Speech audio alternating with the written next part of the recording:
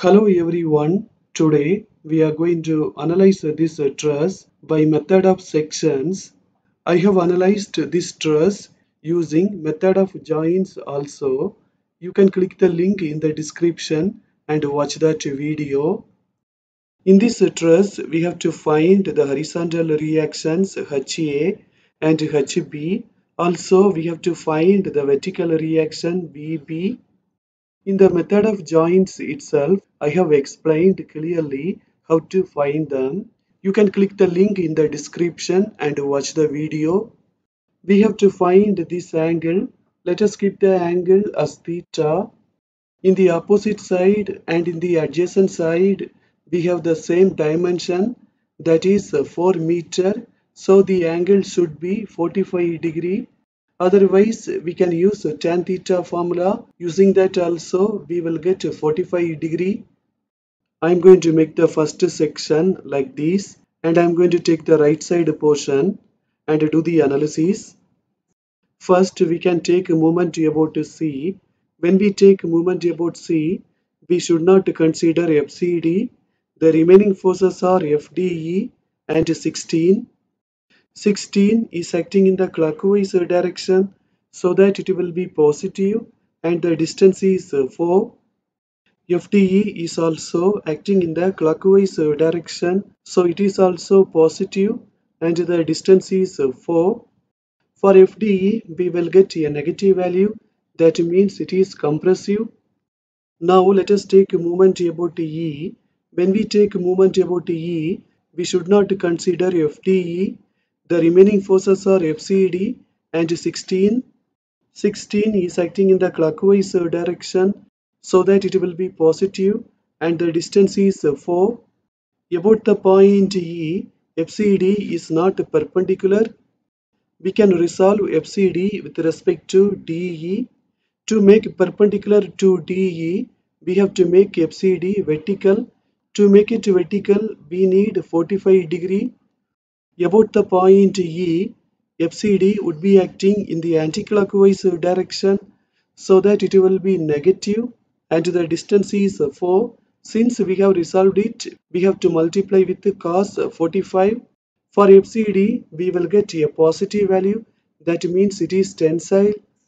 Alternatively, we can apply the rule sigma V is equal to 0 and find FCD. 16 is acting downwards, so that it will be negative. FCD is inclined, we have to make it vertical. To make it vertical, we need 45 degree. Since FCD is acting upwards, it will be positive, and we have to multiply with the cos 45. In this way, for FCD, we will get 22.63 kilonewton. Now I am going to make the second section like this, and I am going to take the right side portion and do the analysis. You can see that here there is no inclined force, there is only horizontal forces and vertical forces. In this case, we can use sigma V is equal to 0 and sigma H is equal to 0 and find the unknowns very easily. Let us apply sigma V is equal to 0. FCE is acting downwards, so that it will be negative. 16 is also acting downwards, so it is also negative. For FCE, we will get a negative value, that means it is compressive. Now let us apply the rule sigma H is equal to 0. FBC and FDE are acting towards the left side, so both of them are negative. We know the value of FDE 16 and it is compressive. Since it is compressive, we have to apply as negative. Finally, for FBC, we will get 16 kilonewton and it is tensile. Now I am going to make the third section like this, and I am going to take the right side portion and do the analysis. Let us take moment about B. When we take moment about B, we should not consider FBC and FBE. The remaining forces are 16, 8 and FAE. 16 is acting in the clockwise direction, so that it will be positive, and the distance is 8. 8 is acting in the clockwise direction, so that it will be positive, and the distance is 4. FAE is also acting in the clockwise direction, so it is also positive, and the distance is 4. Finally, for FAE, we will get a negative value. That means it is compressive. Now let us take a moment about A. When we take a moment about A, we should not consider FAE. The remaining forces are FBE, FBC, 8 and 16. 16 is acting in the clockwise direction so that it will be positive and the distance is 8. 8 is acting in the clockwise direction so that it will be positive and the distance is 4. FBC is acting in the anti-clockwise direction so that it will be negative and the distance is 4.